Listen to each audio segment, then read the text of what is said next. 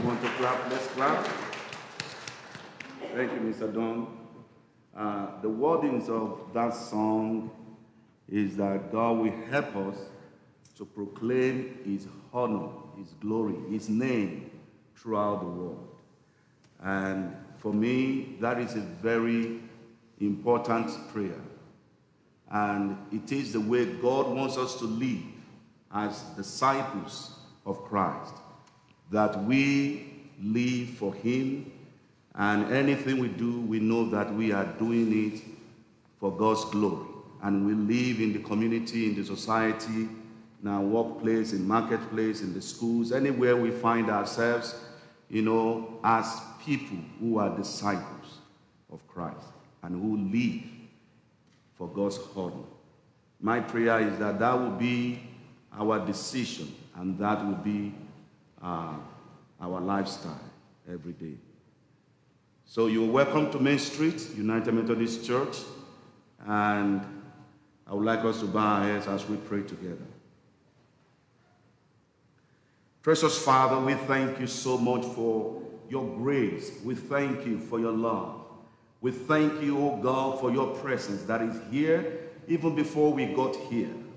We thank you, Lord, because we know that where 2 or 3 are gathered together in your name, there you are in their midst, and you are there to grant unto them that which they request. Thank you, Lord, because this worship is only unto you. And through it, Lord, you're going to meet us at the very point of our needs. We thank you, and we say, Spirit of the living God, take your place in this space today. We thank you, Father. We honor you, and may we live for you. In Jesus' precious name, I pray. And the church say, amen. We say the prayer of invocation together. Almighty God, to you all desires are known, and from you no secrets are hidden. Cleanse the doors of our hearts by the inspiration of your Holy Spirit, that we may perfectly love you and worthily magnify your holy name, through Christ our Lord. Amen. Please stand as we sing together.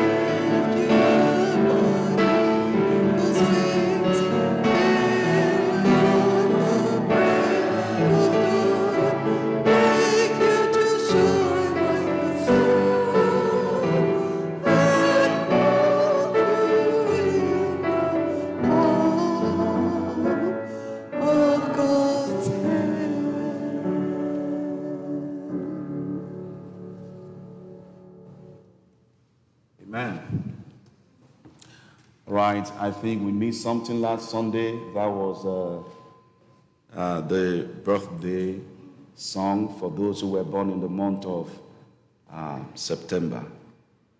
Right, we missed it.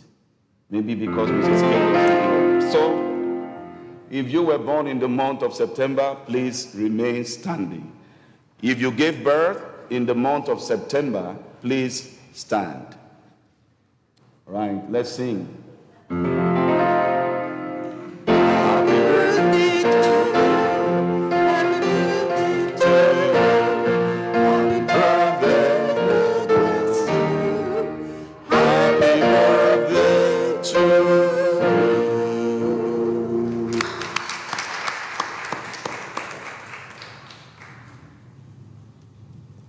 We congratulate you. God bless you.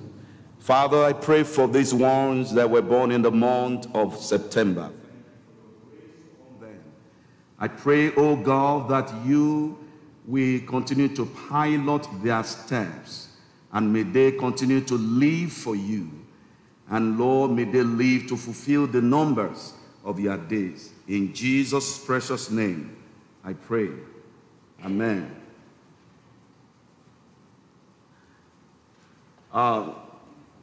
I want to say, for me, that song we sang this morning, that first song, is powerful. It's very powerful. I've always loved the song, and you can go back to it and read the wordings yourself. And if you want to enjoy the tune again, you either go on Google to listen to it and sing it along with any choir, that has put it up there, or you ask Mr. Don to come back to church to play it for you. It's very prophetic. The kingdom of God will reign forever. The devil's destination is already defined. He knows that the end is near for him, and we will not fear him or any of his cohorts. We are happy to welcome Mrs. K back and to lead us in that song today. God bless you. I want to say once again, good morning to everybody. And if you are here worshiping with us for the first time, we would like to know you more. And if you can use the notification card that is at the back of the pew, that is in front of you, to communicate with us, we will really appreciate it. We'd like to know you. We'd like to pray with you. And if there is any way we can also help, we'd like to do that. We live as a church to be empowered when we come together within the confines of this building, but we go out there to manifest God's glory and make difference in our community. And if you are worshiping online for the first time, we'd like to know you also. And if you can use the phone number or the email address where you are worshiping, either on our website or on our Facebook page, to communicate with us, we will also appreciate it so much. I would like to call your attention to a few things in the news. The first thing is that, please, we really need your current address. If you are a member of this church, we need your current address, contact address. We need your email address and functional phone numbers. please send that to our office anytime, or you can just write it in a paper and give it to me after this service. And we'll really appreciate it.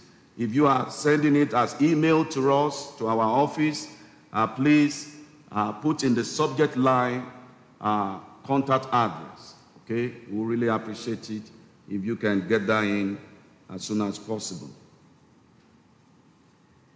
The Chapel of Praise had a problem with their building, and the building is at the verge of collapse, and they had to move out of the place very quickly, and they sought for our help. They have found a place where they are going to be worshiping on Sunday morning, and that will be in the old firehouse. But for their Sunday evening meetings, they reached out to us, and we have obliged them because we are one in Christ. So they will be using the Fellowship Hall B beginning from September 19 through the end of November. And in case you come in here and you are using the Fellowship Hall A, just make sure the divider door is always closed.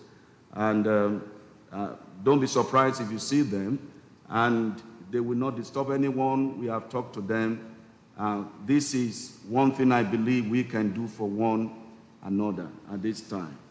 And so they will be there from 5:30 to about 7:30 or 8 p.m. on Sundays, beginning from next Sunday.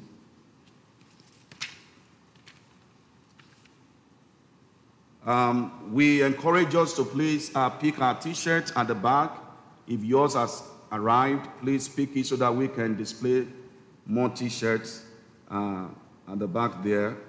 And we also encourage us to look forward to when we are going to all wear our t-shirts. The Miami County Prayer Walk is getting close to us again. Last year, some of us were there, and we took a walk around this city. Again, we're going to do that on the 26th of this month. We encourage you to please prepare yourself for it. For me, I would love to see many more Main Street members during the rally. And God bless us as we do so, in Jesus' name. Amen. Focus on the children.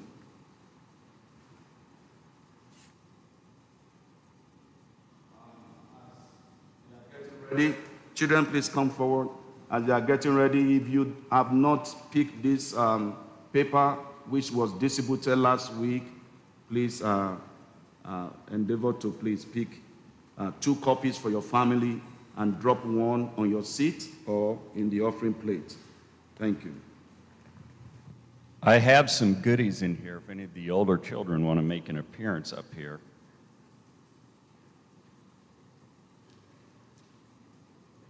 Sawyer?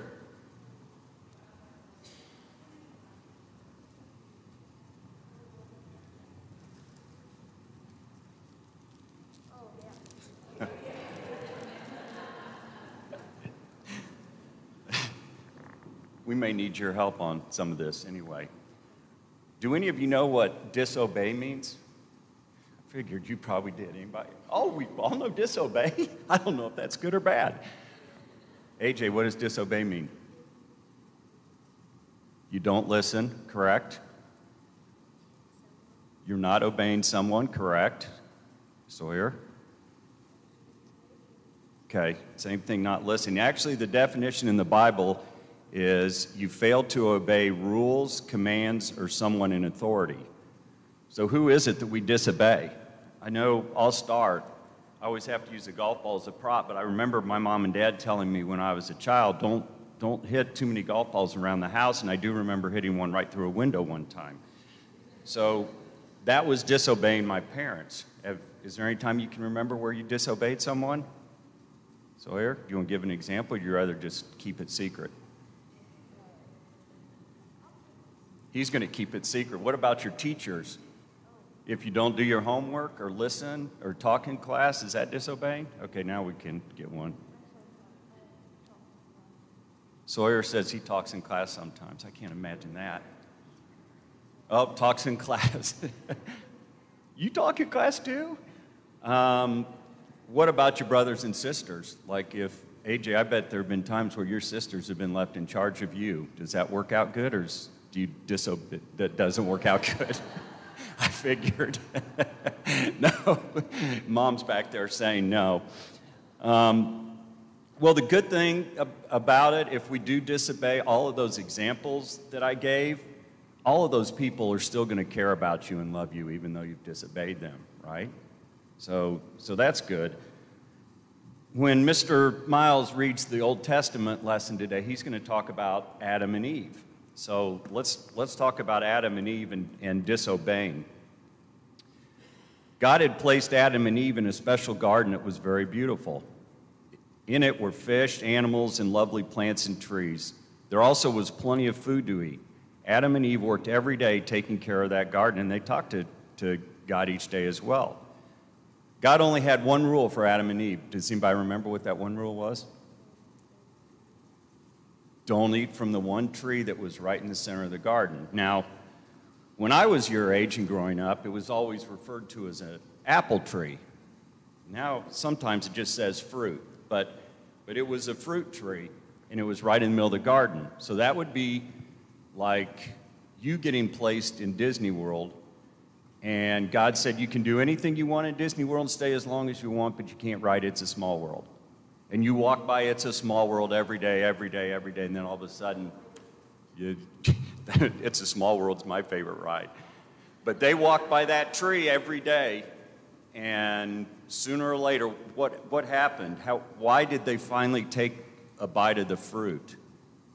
Did somebody, AJ, the snake, that's awesome that you know that story.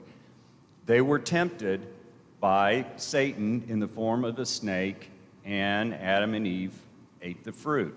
So the first thing that they did, and we do this sometimes when we disobey, they were afraid and they ran and hid. When I hit the golf ball through the window, that was a hard one to hide from, but I sure wish I could have run off and hid. So that's what Adam and Eve did, but God found them, and God spoke to them. And Adam said, I am hiding because I am afraid. God was sad that Adam and Eve have disobeyed his rule. God did not stop loving and caring for Adam and Eve. God made clothes for them. He loved Adam and Eve even though they had disobeyed him. God loves us too when we disobey him.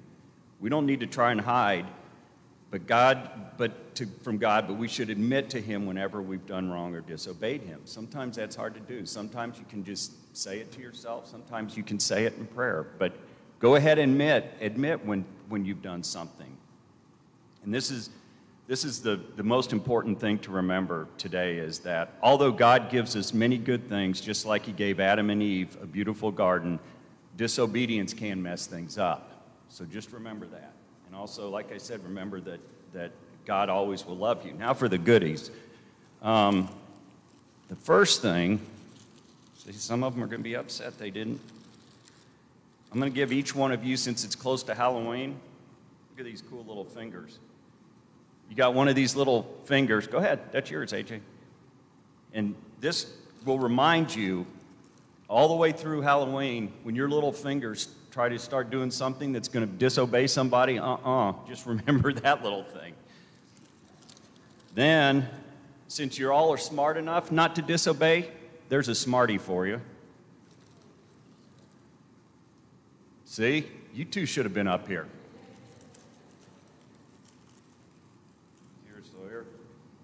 Now, who likes Reese's or Hershey's?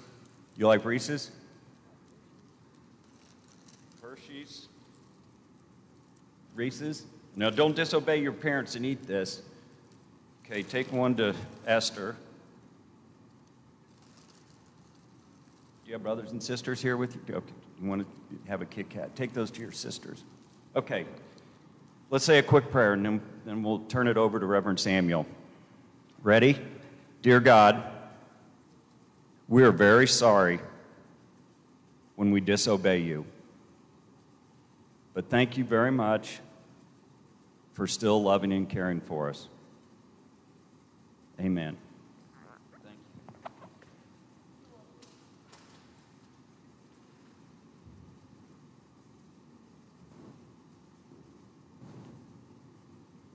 you. The Old Testament lesson today comes to us from Genesis chapter 3, verses 1 to 10. Now the serpent was more crafty than any of the wild animals the Lord God had made. He said to the woman, "Did God really say you must not eat from any tree in the garden?" The woman said to the serpent, "We may eat fruit from the trees of the garden, but God did say you must not eat from the fruit of the tree that is in the middle of the garden, and you must not touch it, or you will die." "You will not certainly die," the serpent said to the woman, "for God knows that when you eat from it, your eyes will be opened, and you will be like God, knowing good and evil." When the woman saw that the fruit of the tree was good for food and pleasing to the eye, and also desirable for gaining wisdom, she took some and ate it. She also gave some to her husband who was with her, and he ate it. Then the eyes of both of them were opened, and they realized they were naked.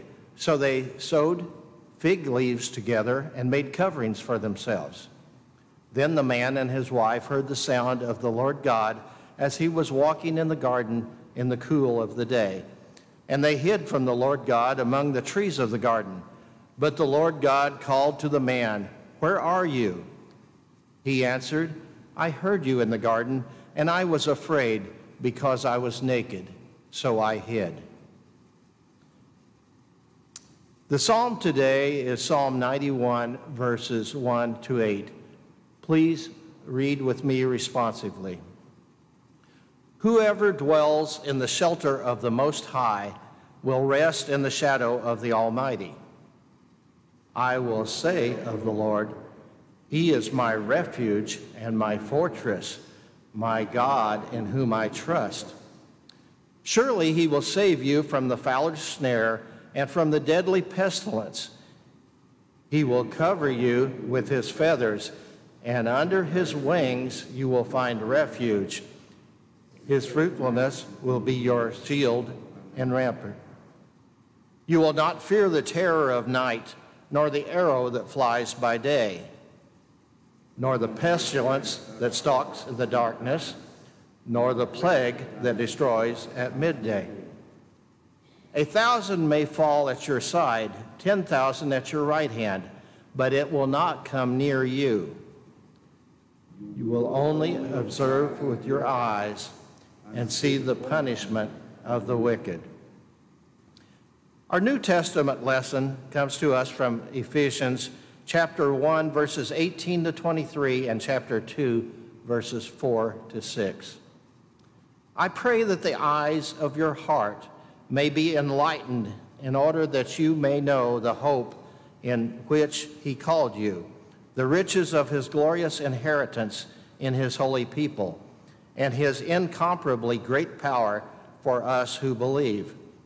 That power is the same as the mighty strength He exerted when He raised Christ from the dead and seated Him at His right hand in heavenly realms, far above all rule and authority, power and domination, and every name that is involved, not only in the present age, but also in the one to come. And God placed all things under His feet and appointed Him to be head over everything for the church, which is His body, the fullness of Him who fills everything in every way. But because of His great love for us, God, who is rich in mercy, made us alive with Christ, even when we were dead in transgressions.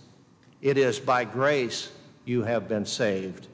And God raised us up with Christ and seated us with Him in the heavenly realms in Christ Jesus."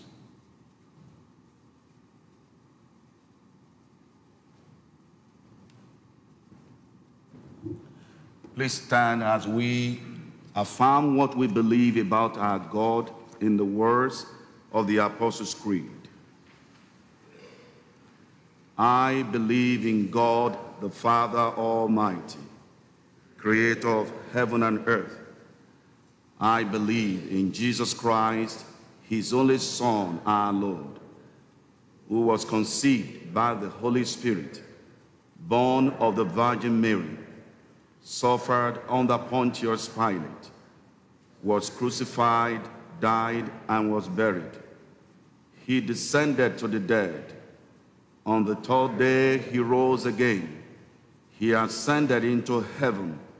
He is seated at the right hand of the Father. And we come again to judge the living and the dead.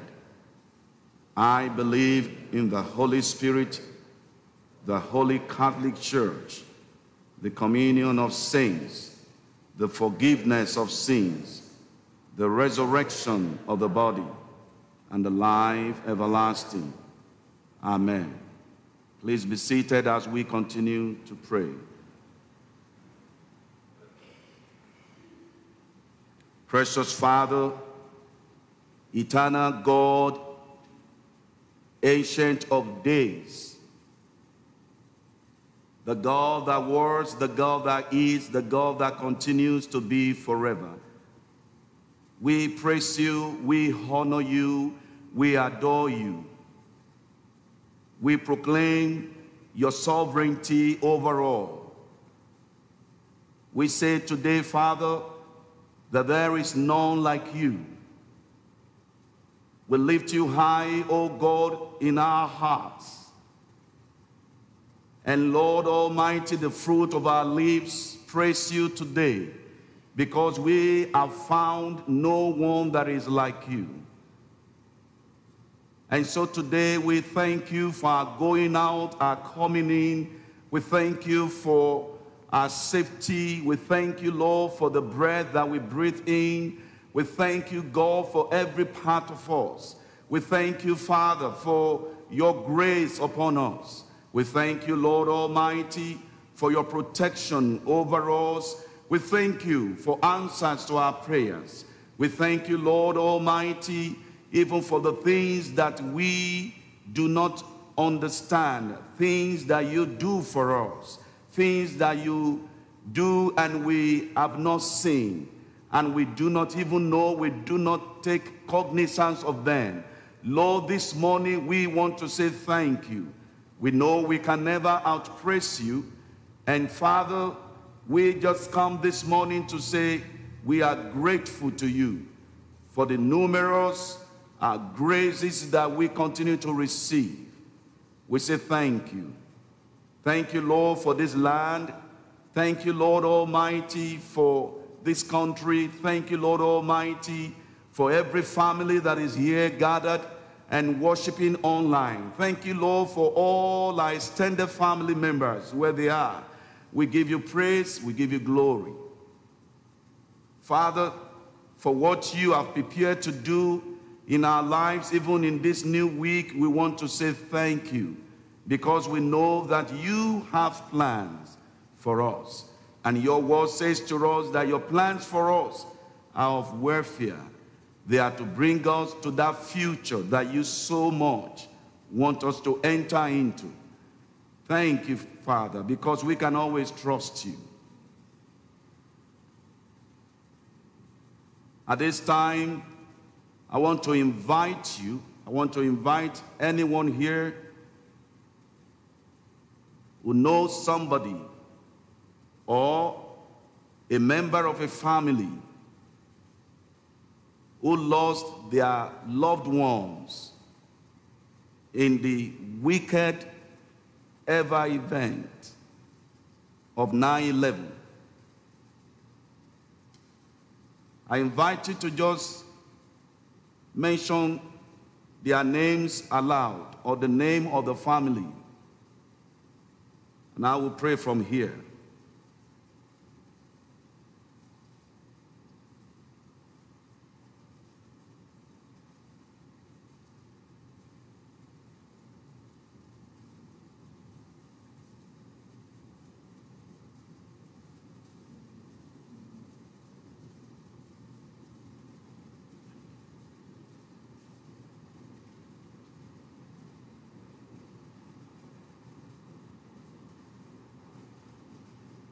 Father, we want to say thank you so much. Thank you, Lord, because we believe that 20 years you have been with this nation. The enemy wanted it for total evil, total destruction. And Lord, as this country remember 9/11 yesterday, we know there are many families that are grieving, many families that remember their loved ones. Even if none of us here, Lord, was directly impacted by it, we pray for such families today, Father, that you will please bring them your comfort that they so much need, your hope that they so much desire.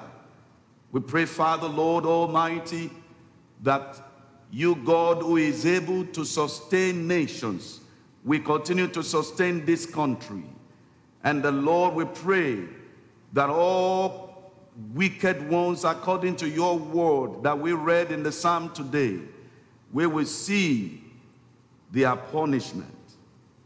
Lord, we pray this morning that you, God Almighty, who is able to do exceedingly, abundantly, above what we could think or imagine, we help this nation, the leadership of this nation, Lord, to continue to draw close to you and hand over the governance of this nation to you.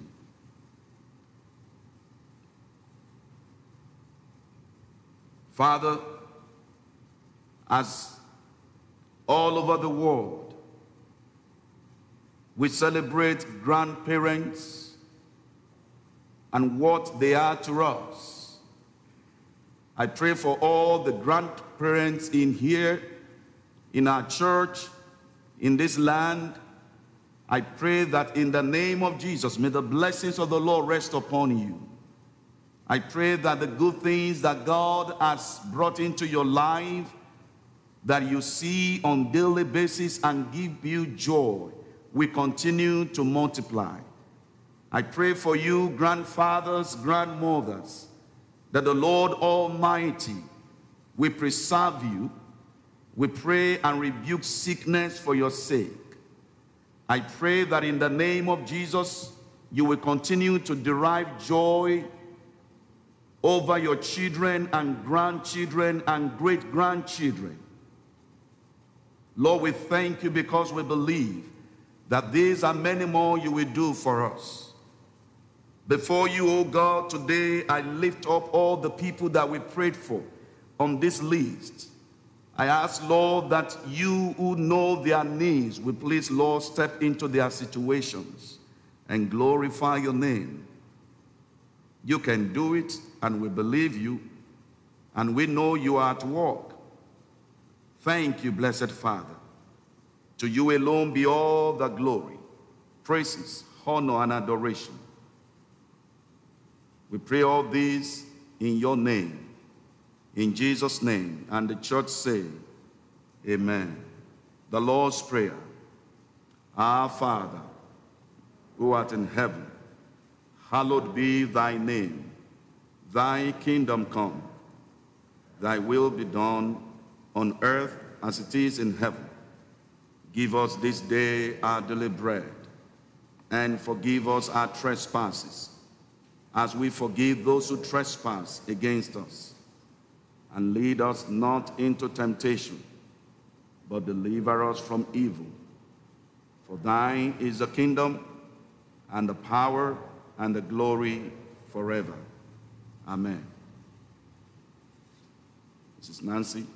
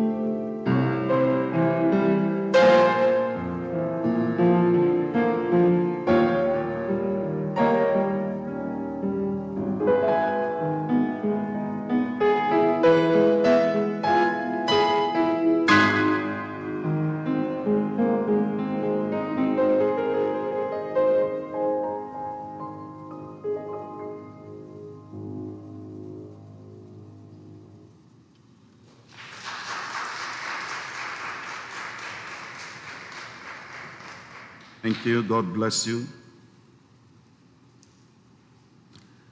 I invite you to please find the sermon outline, just in case you want to follow as I preach this sermon.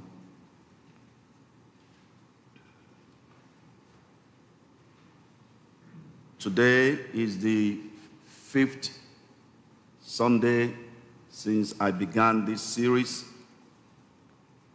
and today is the 2nd Sunday since I started the 2nd session in the series, which is Fear, the Enemy of Great Future. Fear not. Let us pray.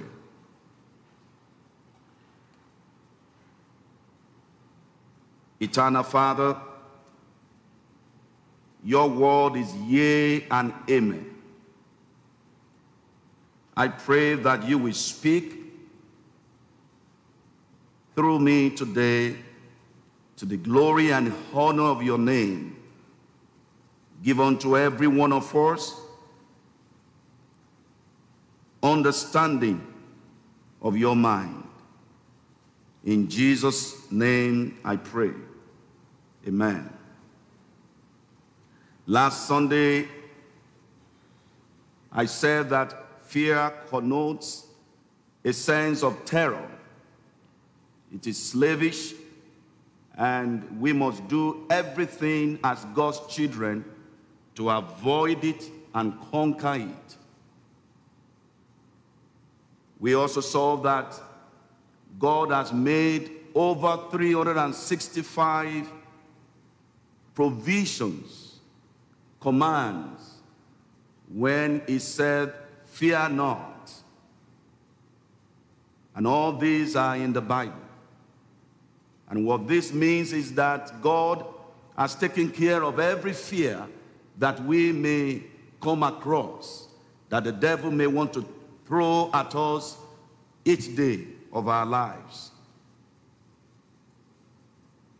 I concluded the sermon last Sunday by saying that even if you have your fears, you are not alone.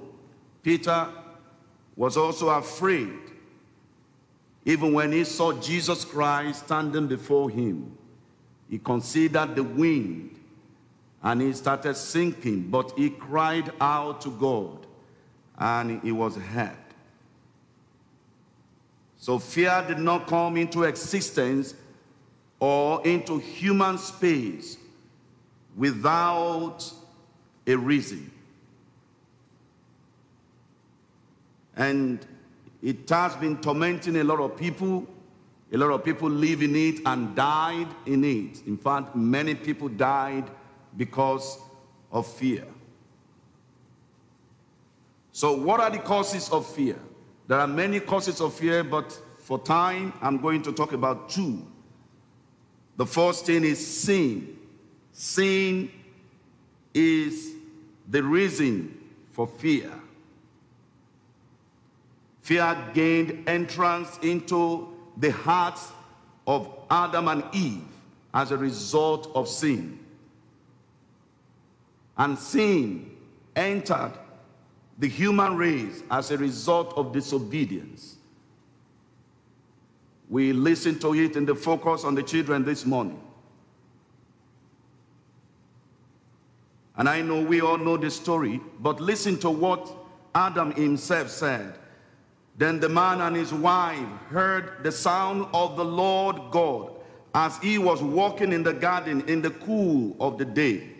And they hid from the Lord God among the trees of the garden. But the Lord God called to the man, "Where are you?" He answered, "I heard you in the garden, and I was afraid because I was naked, so I hid." That was the first time, the first mention of the word fear in the Bible. And God at that time did not say to Adam, "Fear not." He asked him a question. Who told you you are naked? Now God is going back to something that he knows that Adam has done, and that is sin. He knew that the man has done what he asked him not to do, because God gave the instruction to the man directly. And he had the responsibility to say to the woman, "No, don't let us do it. This is what God said."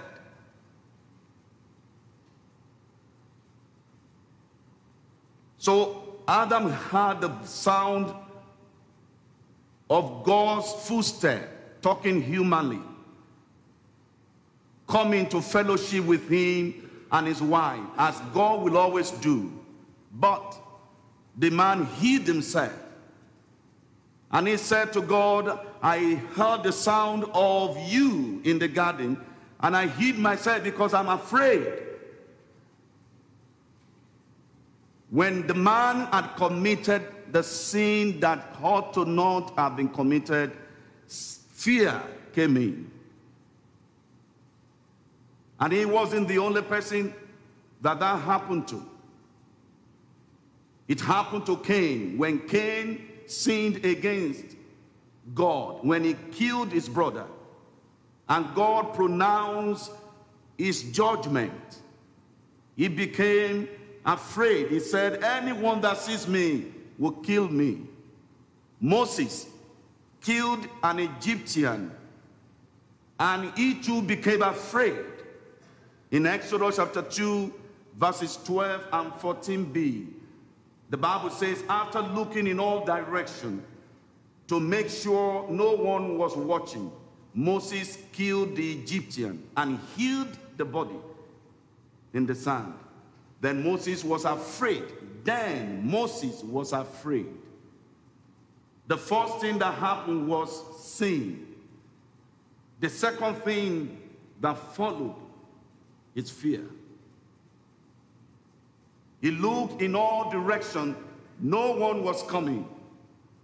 And you don't have to commit sin where people will see you before you become afraid. It is just automatic, except your heart, your conscience is already seared Except the enemy, the devil, has so much taken it and use it. But it is just automatic that when we sin, fear comes in. So fear is a product of sin. Sin is evil. Sin brings evil. In all ramifications, sin is evil that leads to more evil if it is not judged.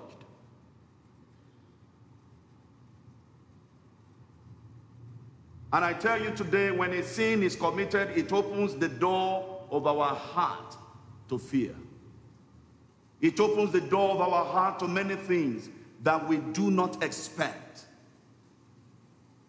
Unfortunately, sin, its consequences, and the fear it brings does not only affect the perpetrators of the sin. It also affects people around. It affects those who hear it. The fear that is going to generate is not only going to affect the person that committed the sin, it's also going to create fear in the heart of anyone that hears it. When people hear that someone has done something so bad, something that is evil, they are going to become afraid somehow. When Ananias and Sapphira sinned and they dropped dead right there, the Bible says that great fear gripped those who heard it. Great fear gripped the church. Because the person that did it is not only going to be affected. And such is the September 11 attack, the deadliest terrorist act in world history. A singular event in which about 3,000 people were killed. And no doubt, those who saw it, those who saw what happened, those who heard about it, children that were conceived in the womb, but came to know that their father died or their brother died in that incident, I believe that fear somehow will grip them. Even till today, when we watch the movie, the video, we see what happened. Fear grips our hearts. Just because of the evil that some people who are in form of animal did.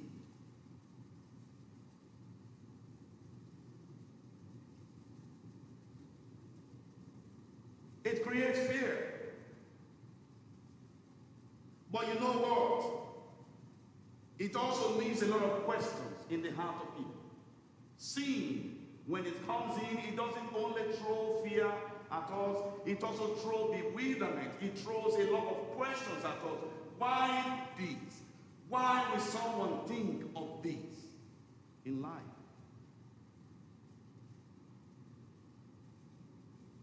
And the truth is, as long as the earth remains, that incident is going to be forever remembered.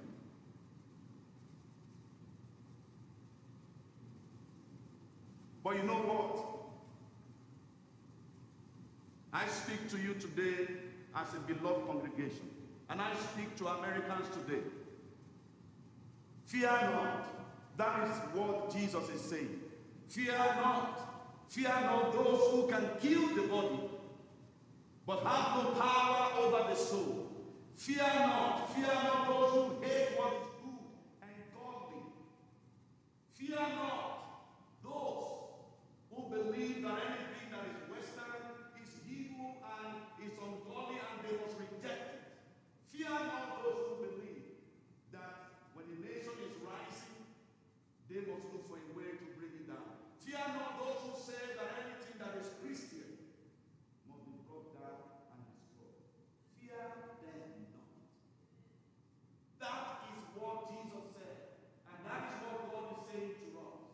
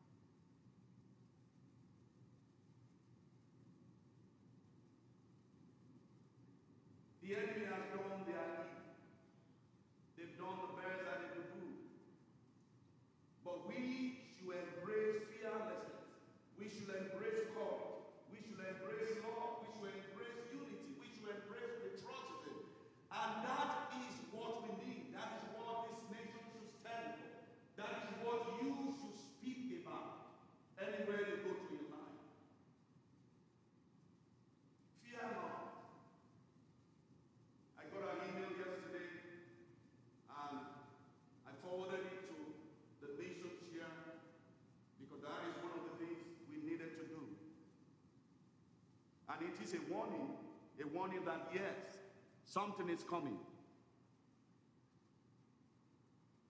With all kinds of, people, with all kinds of things that are happening. All kinds of entries here and there. But I want you to know one thing. The word of God remains sure. The word of God is alive, is quick. And what it says is that, be not afraid. Be not afraid. There is a reason why God made this series to come at this time. He's saying to everyone here, fear not.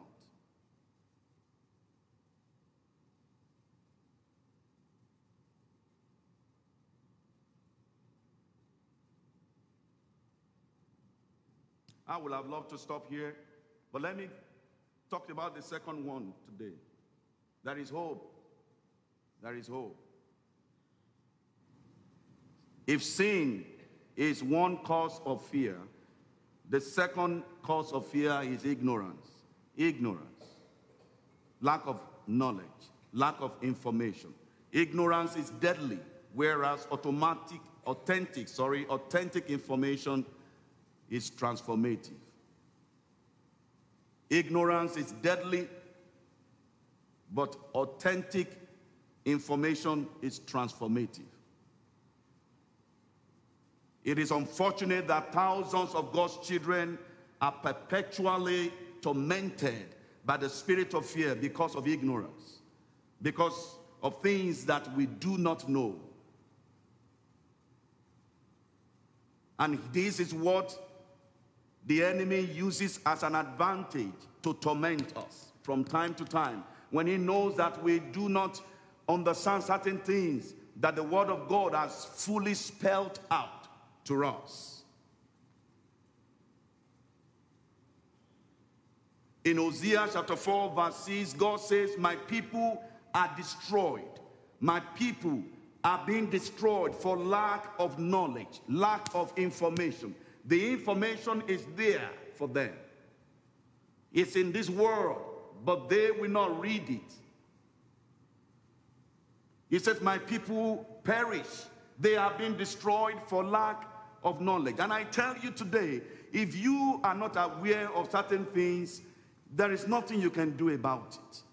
There is just nothing you can do about it. But when you are aware, when you are well informed, the story is going to be the opposite. If a man lives in abject poverty, suddenly discovers that truly his parents left behind fortune for him, he's not going to continue to live in abject poverty, except something is wrong, except the guy is insane. But if he's aware that he has fortune left by the parents for him, things are going to change. His thinking is going to change. His way of behavior is going to change. His taste is going to change. Everything about him, his disposition, everything will change. Everything will change. Information is very important. But what are we ignorant of? The first thing we are ignorant of sometimes is the devil's threefold mission. Jesus said in John chapter 10 verse 10 that the devil comes, the enemy comes, but to steal, to kill, and to destroy. Those are the three things that the devil is always targeting. It has never changed. The enemy may change his strategies of attack, but he has never changed his mission. It comes into somebody's life to steal their joy, to steal their hope and aspiration. It comes into a family to steal their unity. It comes into a nation to take away their pride and their integrity, their pursuit in life. That is what the enemy is always after. It comes to steal what is available, and it comes to kill what is alive. It comes to destroy what we think we want to make use of in the future. That is the mission of the devil. And many times we forget that the devil has a mission. His mission revolves around these threefold: to kill, to steal, to kill, and to destroy. For instance, when the enemy approached Eve in the Garden of Eden, he discussed with her in a friendly, subtle, but deceptive way, with the aim to steal their joy and fellowship with God. And he succeeded. He went there to kill them physically, according to 1 Corinthians chapter 15, verses 20 to 21. He went there to kill them spiritually, according to Genesis chapter 3, verse 23. He went there to destroy them in hell, according to Revelation chapter 20, verses 14 and 15. So the first thing we are ignorant of is the devil's threefold mission. When something is working well in your home, when something is working well in your life, and suddenly you begin to see the opposite, you begin to see fear come into your life, you begin to see something that should not be there, you have done everything. Please know it. Don't take this for granted. Know that the enemy is at work. Not everything, and I want to say categorically here today, not everything is psychological. Not everything. Unfortunately, quite a number of times when something happens to our children, something happens to our spouses, something happens to our sons, our daughters, or our parents, we take everything to the doctors. Go to doctors. I go to doctors. My family go to doctors. But let me tell you, are you a child of God? Somebody screamed from sleep. They scream from sleep. You think that guy, that your child should go to doctor? What has the doctor got to do with that? You are a child of the living God. Stand your ground at that time and rebuke anything. Pray for your child. If you don't have to shout. You don't have to pray the way Rev.Samuel is going to pray it. All you need is simple faith. And I'm going to be talking about this next Sunday. How do we deal with fear? How do we deal with what the enemy brings into our lives that are unwanted? But for now, let me give us the second thing that we are ignorant of. We are also ignorant of our placement and our status in God. The conversion of our souls automatically translates us from being just God's creatures to God's children. And I want to say that again. When you are born again, you cease to be ordinary or just God's creature. You are God's creature and God's child. You are a child of the living God. And that is what the Bible says. The Bible says that he that is born of the Spirit is of the Spirit. He that is born of the Spirit is of the Spirit. We are God's children by adoption. We are. We have a place. We have a status in him. We are redeemed by God through the death and resurrection of Jesus Christ and our acceptance of his offer of grace to us. If you are born again, this work of redemption shows the great difference between you and unbelievers. It places you and I, who are the redeemed of God, on a higher realm of operation. It places us on a higher realm of operation. And I want to read the New Testament that was read to us earlier on. I want to read a portion of it again for us. Ephesians chapter 1, verses 19 to 23. And it says, that power, that is the power that raised Jesus from the dead, the power by which God called everything to be. He says that power is the same as the mighty strength God exerted when he raised Christ from the dead and seated him at the right hand in the heavenly realms, far above all rules and authority, power and dominion, and every name that is invoked, not only in the present age, but also in the one to come. And God placed all things under Jesus' feet, appointed him to be head of everything. For who? For who? For the church. That is what is in that sermon outline that you have there. For the church, Jesus is seated in the higher realm for you and I. And he didn't stop there. See what he did in chapter 2, verse 4. The Bible says, but because of his great love for us, praise God, God who is rich in mercy made us alive with Christ, and God raised us up with Christ and seated us with him in the heavenly realm in Christ Jesus. Praise God. He said we were here before.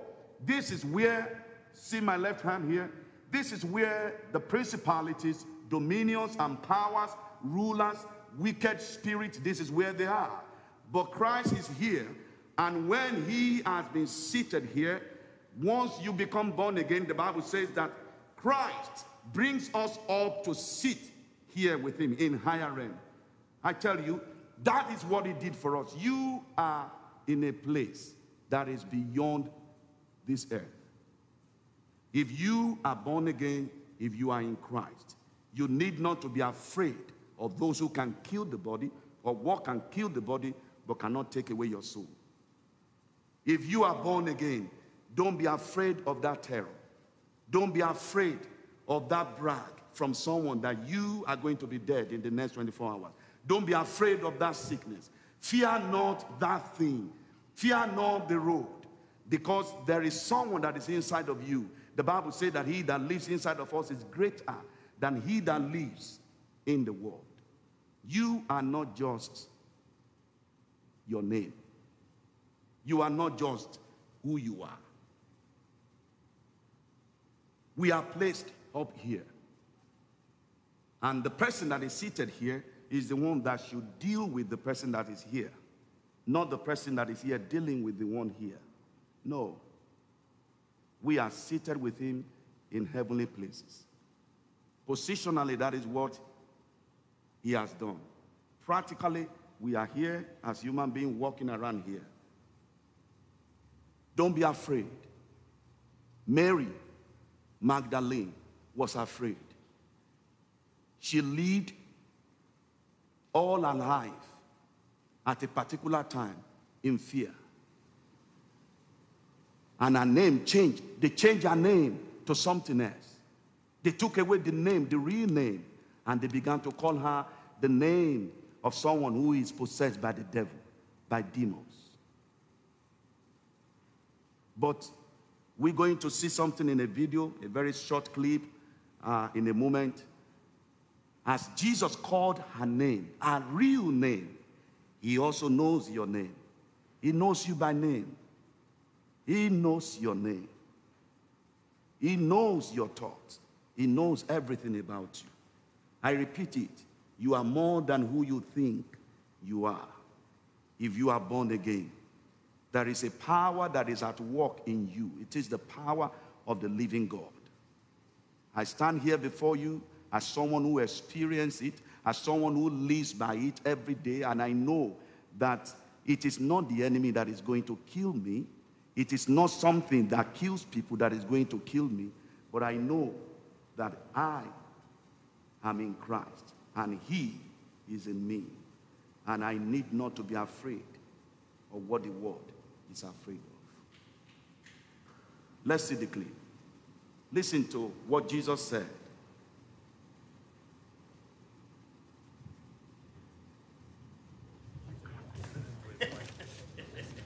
I don't know what else I can do to help you. Give me that. Lots of it. That's not going to solve your problems. It's meant to distract from No them. more preaching. Just give it to me. Lilith, please listen to what I'm saying.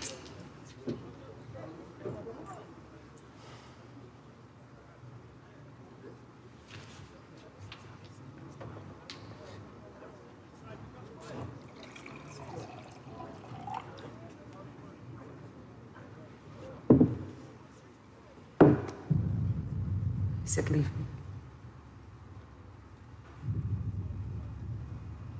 Carries Jesus. That's not for you. Don't touch me.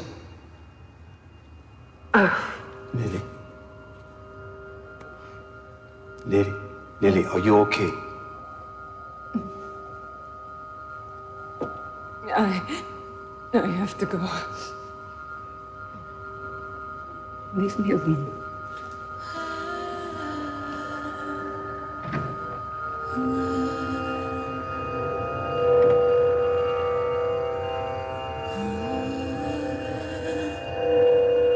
Leave me alone.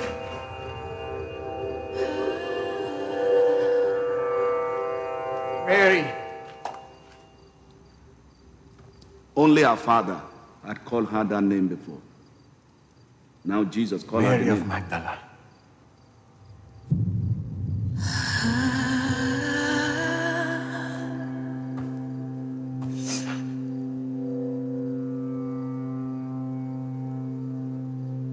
Who are you? How do you know my name? Thus says the Lord who created you, and he who formed you. Fear not, for I have redeemed you. I have called you by name. You are mine.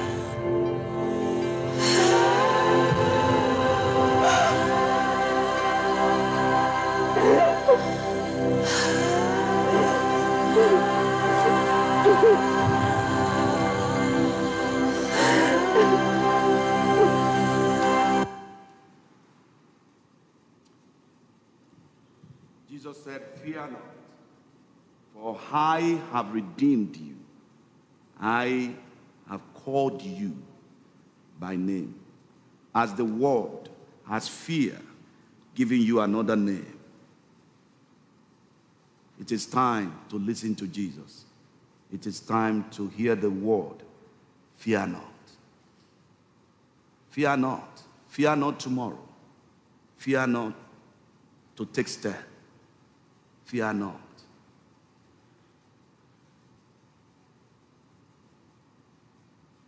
Fear not. That is what Jesus says.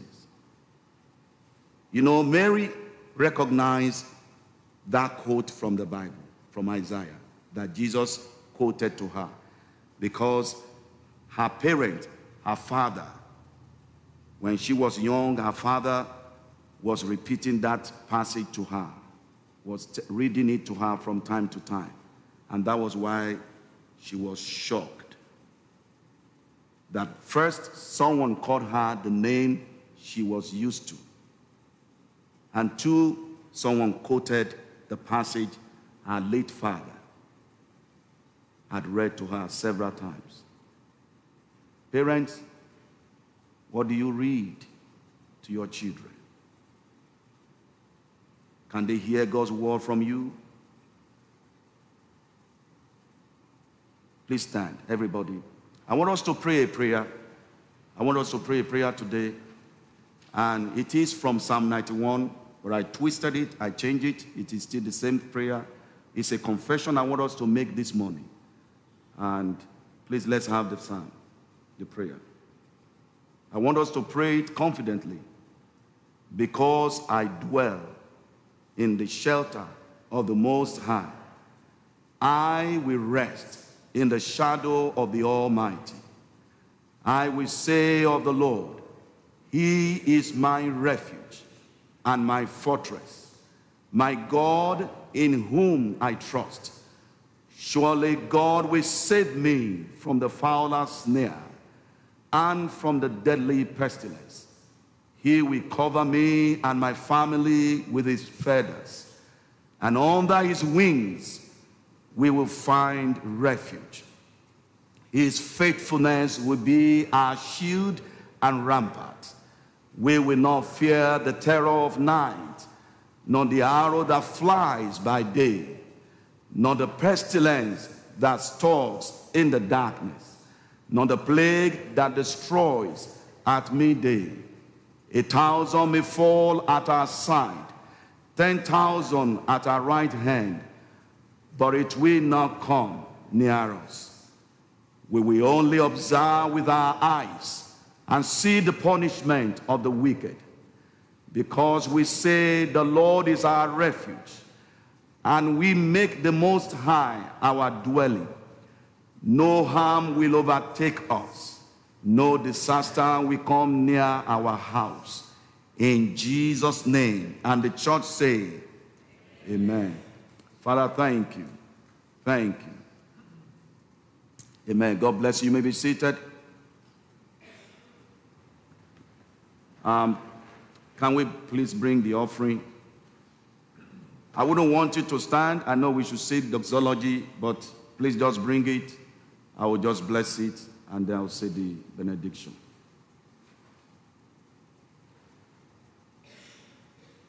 Thank you.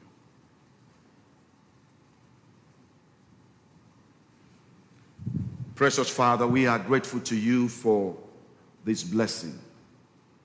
And out of the much you've given us, we brought this token. We pray that you will bless and sanctify it. May it be used for the furtherance of your work here on earth. Bless everyone who has brought this, and bless the work that we do, O Lord. In Jesus' name, amen. I pray for you all as you go forth into the world. May the Lord Almighty go before you and go with you. May the Lord Almighty order your steps in all that you do and anywhere you go this new week. I pray that the Lord will lift up the light of his countenance upon you and grant you his peace. Peace in the morning, peace in the afternoon, peace in the evening. Peace all the days of your life. May you come back here with testimonies of his goodness, and may his protection be all around you and your family, now and forevermore. And the church say, amen. Please stand as we sing the closing song.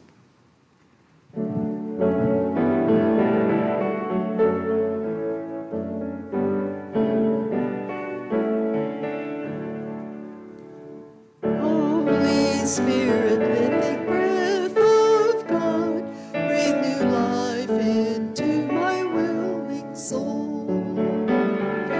Let the presence